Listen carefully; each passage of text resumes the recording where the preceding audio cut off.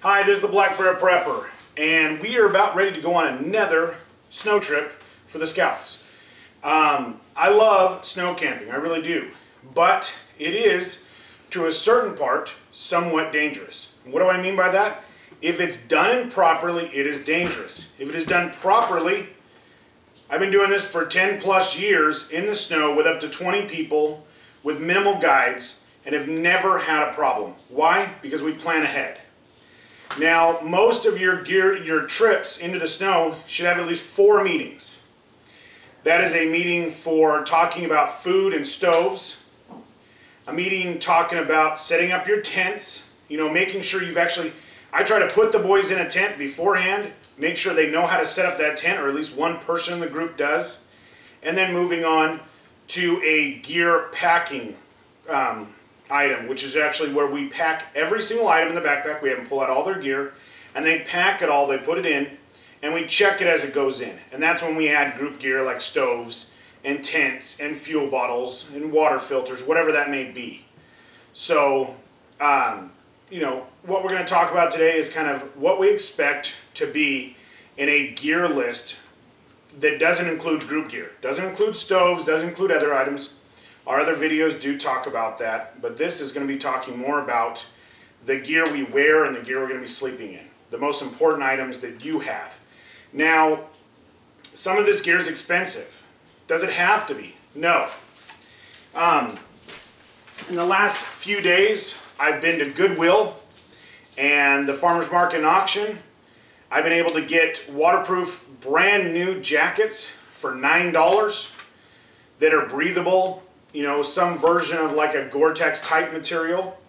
I've been able to get fleeces from Polartec, the best fleece there is out there, for $10. These are $100 items that I've been able to get very cheap, still brand new in the box. I've been able to get boots for next to nothing. Do not go out there and blow $1 million on your gear. Look around, look for the sales. REI has used gear sales all the time. It is very important to make sure that we don't go into debt to do this. This can be done fairly simple and build it over time. Borrow gear, rent gear. There's, all kinds of things you can do to kind of get around that. Look for garage sales, look at Craigslist. But let's kind of get right into it. Now, the first thing we want to talk about is actually on the left side of our page here. If you have one of our, snowshoe overnight gear lists for scouting, we're going to kind of start with the sleeping bag section and work our way around the room. Why do I start there? Because I think it's the most important thing to worry about. If you get cold during the day, at least we can throw you in a tent, throw you in a sleeping bag, and you can stay warm. So the first thing, a 0-degree sleeping bag. Okay? Why do we pick a 0-degree sleeping bag? Now in our area, 0 degrees is plenty for the winter time. Most of our trips run in the area of somewhere around 20 degrees at night. We usually try to stay 10 to 20 degrees warmer than we think the worst conditions are going to be. So most of the time around here, in most of the trips we go on, it stays right around 20 degrees, 15 to 20 degrees. We want to be in that 0-degree range. You'll normally see sleeping bags in the 40, 30, 20, 0, -10. Now in your area, that may be more. So you want to, like I said, plan for about 10 degrees more than you think you're going to need. Now girls, I try to always stick with a 20-degree mark. So if I think it's going to be 10 degrees, I want to get a -10 bag. Now these are my favorite bags. They're made by Wiggy's. They're an American-made bag company. We want to get the hooded bags, a nice hood on them. We want to make sure that when we unzip them, we have a draft collar. And these draft collars keep the wind out of that zipper. I prefer to put kids with 2 opposite zippers. Like this happens to be a zipper on the left-hand side. Why is it? I'm right-handed. When I cross my arms, it is easier to open a left-hand zipper bag. If I'm left-handed, it's easier to open a right-hand zipper bag. So I usually try to point the zippers into the center of the tent. So I try to put a left-hand person on the right side and a right-hand person on the right side, so their zipper faces to the center, and a left-handed person with their zipper facing towards the right. And that helps them stay warmer in there. And we want to make sure that if we have a 2-man tent, we put 2 people in there. If it's a 3-man tent, we put 3 people in there. Area in there is going to make you cold. So something like that. We definitely want the mummy style bag here, and we want to make sure we pull the bag. So let's say this bag is taller than us, and I usually like to see a bag that's taller. I want to pull the bag up and scrunch it up on the bottom all the way up to my feet, so my feet are at the very end. And I'll usually put tomorrow's gear in that foot box to keep my feet warm. Adding more clothing makes you warmer. So if you're going to be cold, add more clothing. Put your jacket on. Put an extra hat on. Put it, add up gear. So something decent, buy a good quality. We prefer synthetic over down. Down tends to get wet and not recover. You tend in wet snow in the Sierras where we live, it's wet. Now in other areas, you may not have a problem with the wet snow. It may be very dry snow. And that may not be a problem for you. Now we say 0 degree or a 20 degree with a fleece liner.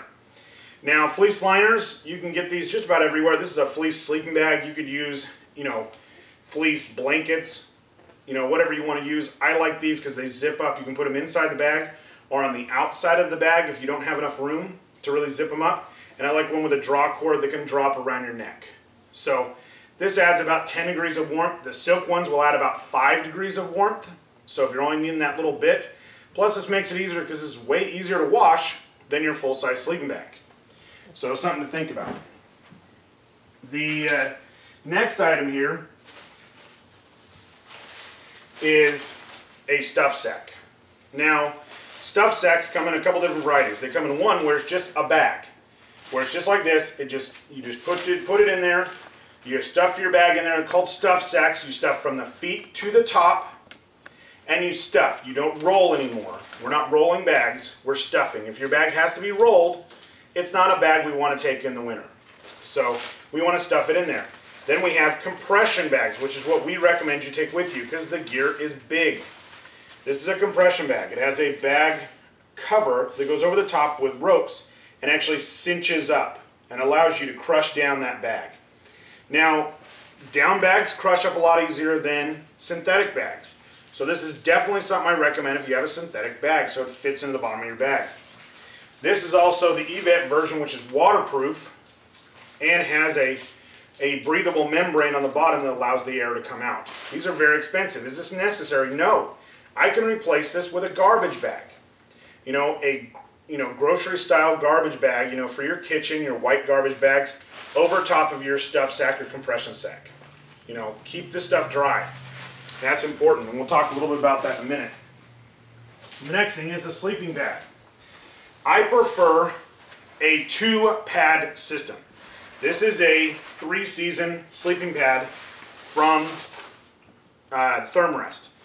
You don't have to have a Thermarest one. They all work fairly well. I tend not to like the ones that are air and not self-inflating. Self-inflating meaning there's foam on the inside that will actually keep you a little warmer. Now, you can also get a 4-season pad. I tend not to like 4-season pads unless I know I'm not going to get out of the tent. If I'm not going to get out of the tent, 4-season pad works just fine. But in this kind of situation, we're going to be going on a 3-season pad. A nice 3-season pad, and you'll see that right when you purchase them. And then adding a foam pad to go with it. Now this is a 3/4 pad, which means it only goes down just below my butt. And that allows me to keep my top half warm. Then I take this, that's real nice and cheap, not my $100 mattress, and I use this to set on when I'm in the snow. And they actually make small versions of these just for setting in the snow. So something to think about. Okay? Now, there's a bunch of stuff on here that's pretty self-explanatory. Emergency blanket. That's your Mylar emergency blanket, the kind of silver emergency blankets, space blankets are sometimes called. I recommend grabbing one of those. If you get into a situation where you rip a bag or your tent gets torn up or something like that, where you're getting cold extra weather in there, you may need to add a little bit. And that emergency blanket gives you a little buffer. They're about $1.50. I definitely recommend having one. Next item on here, cup of water, cup for water, hot water. So something you can put hot chocolate in. We don't want to do dishes up there. and we don't want to be carrying out a ton of trash, so a nice mug is a good idea. Nalgene bottles. Does it have to be a Nalgene bottle? Nope. Just something that we can pour boiling water into, because all of our water is going to come from melting snow. So we want to be able to pour boiling water in there. At least 2 of these. We should be drinking at least a good 2 to 3 of these a day, even when we're just sitting around, because we're going to burn through a lot. A spork, and I'm going to these are my favorite. Why are these my favorite? Because they're long. We do a lot of freeze-dried foods in the wintertime, and I definitely recommend freeze-dried food for at least the meal that you arrive, because it makes it easy. It's super simple. Boil some water, throw them in there. The kids can put the meals inside their coats to help them, stay warm. These are both made by, this one is made by Optimus. This one's made by Sea to Summit. They're both about $9. This one's made out of aluminum. This one's made out of titanium. The funny thing is actually titanium weighs a little more. I like titanium because it doesn't have the effects of scraping off aluminum into your mouth, and that's never really a good idea. So long spoons, well worth their weight in gold. And they come in both the standard version and the spork version. Either one, mattering what kind of food you're going to be taking with you, whether you're going to be doing a lot of cooking or not. Okay, the rest of it is pretty self-explanatory. Whistles, sunglasses. Make sure you're bringing sunglasses. Even in cloudy days, sunglasses are important. Headlamps, absolutely important. Now when we get into clothing, and we're just going to go around the room here, that's the next side. First of all, we're going to start out with our base layers. Now if it's a warmer trip, we always can start out with a pair of boxers that are non-cotton boxers. We don't want to have any cotton. Cotton kills. Beat that into your kids. You really want them to hear that. Not physically, but let them know it over and over and over again. Cotton kills. And especially in the areas where we're going to lose a bunch of heat. Our feet, our crotch, our armpits, our hands, and our head. All those areas in the back of your neck are very vulnerable to areas like that. So we want to stay away from cotton completely. So a pair of cotton, or a pair of synthetic boxers, you'll hear them called polyblend and things like that. A lot of those will have antimicrobials in it, which is a good idea. The next one is a shirt, a short sleeve shirt. A lot of times during the day, it's hot. So it's nice to have just a shirt we can just throw on, just to have out there. Again, no cotton in this. Now this happens to be a Clima-Dry, which is a product that dries really quick and also has an antimicrobial in it. This happens to be treated with silver. There's lots of different ones out there. I think they all work pretty good.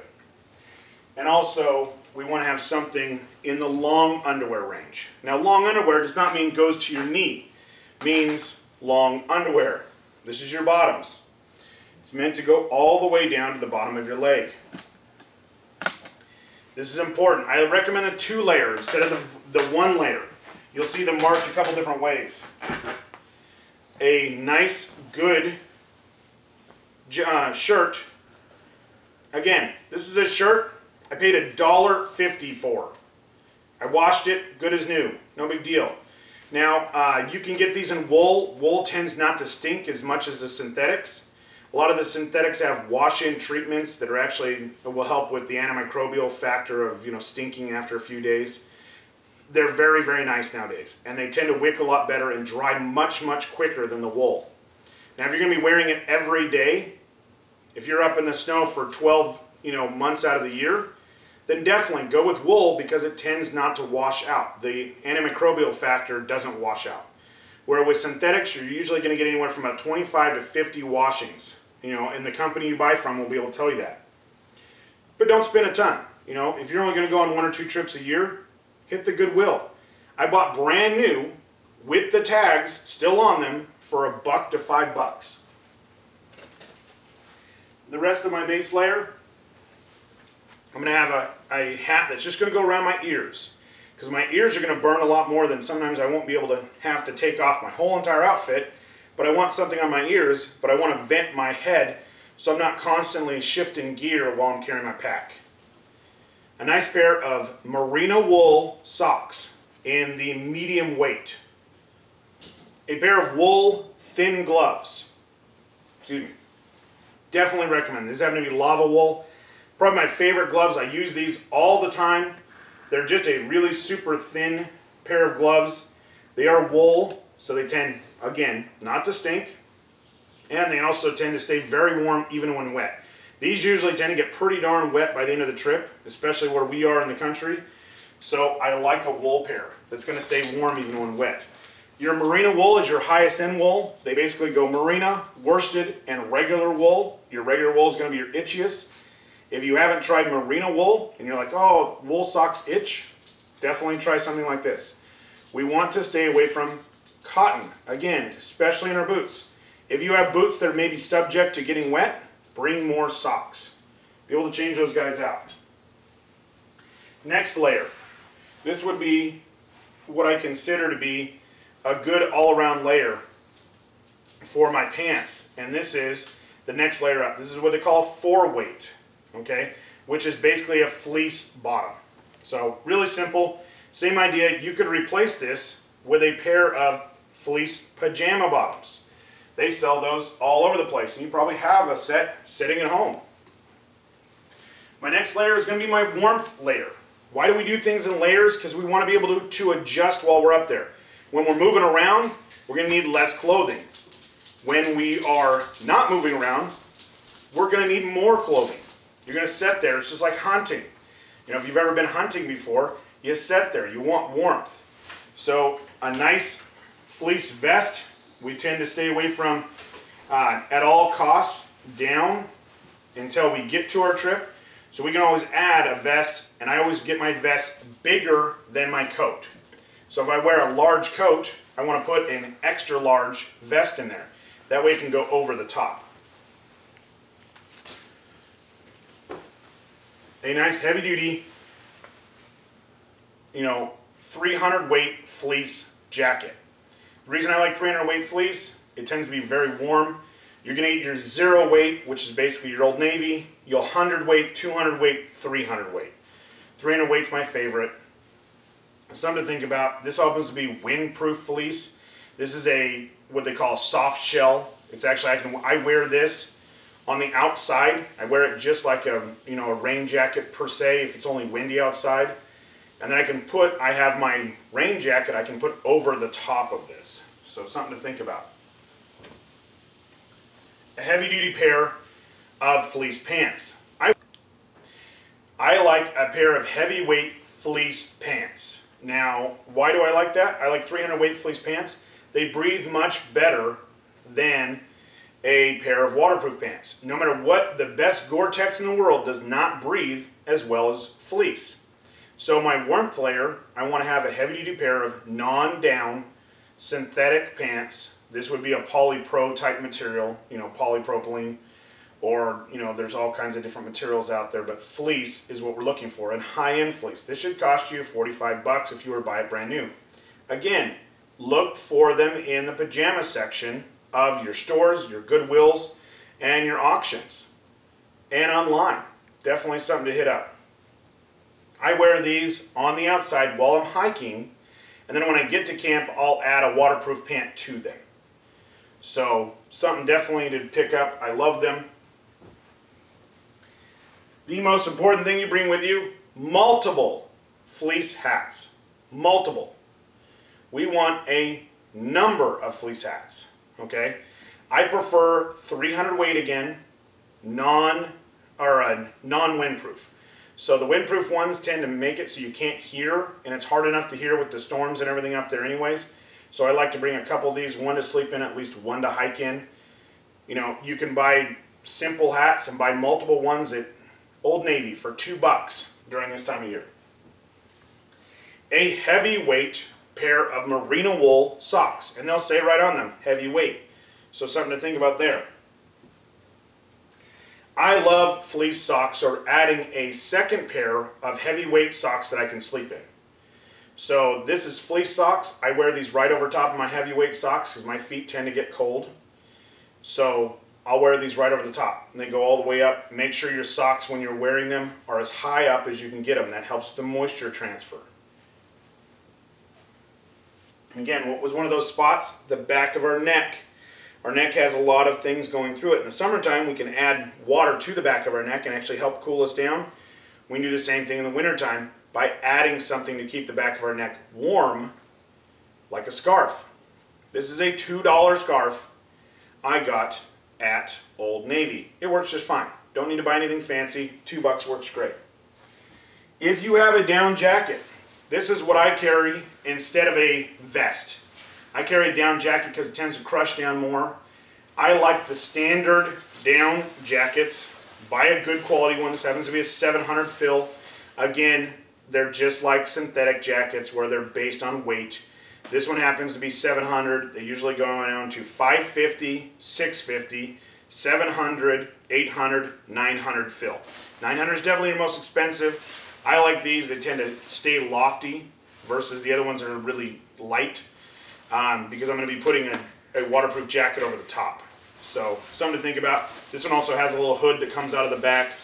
If you can get the ones with a full hood, that's preferable. I do not wear this when I hike. The reason is because the backs get soaked on them from the backpack, from me sweating into the backpack. No matter what I've ever done, I've never had a dry back when I get back from the trip. So something to think about there, only for in camp. Our last layer is going to be our waterproof layer. This is going to protect us from the snow. Comes in a couple different combinations. A waterproof pair of pants. I prefer these have full zips. They actually can zip all the way off, all the way down both sides, and zip up to where we're going to have it just ready to go. I can put these on even with my boots, ice axe, crampons, all this other stuff. I can put it right over the top. A jacket that has we want a Gore-Tex type jacket. This happens to be Event from REI. I like the REI jackets. Nice heavy duty jacket. Jackets come in about 3 different versions. They'll make one that looks very plasticky on the inside. That's a 2-layer. They make one with a mesh on the outside, which is going to be a 2.5 layer. And my preferable 3-layer, which has this knit material on the inside, which protects it. You want a full taped seam jacket. And that's the same thing with your waterproof pants, your tents, anything else, which is a taped seam. So this is a seam with a piece of tape over the top, or a seam sealed on some of the jackets where they're heat welded. Okay? A good hood that has multiple adjustment points so I can adjust it around, and a stiffer brim. I also want this to have a pit zip type system. This is a zipper that runs all the way down the side. And big enough to fit over my biggest jacket. So if I'm going with a jacket with a vest, I want to be able to fit it over those items. So something to think about. Bigger is better when it comes to waterproof jackets. On my feet, I wear a couple different things. I have a gaiter, which actually goes over top. So when I'm wearing my fleece pants, it actually goes right over top of my fleece pants. And I can still, they breathe really well and allow me to move really easily. But the gaiters keep my feet from getting wet, and my boots. The other thing I'll put on if it gets really cold outside is I can add what we'll call a boot glove. Is this necessary? No. Buy a heavy duty pair of boots.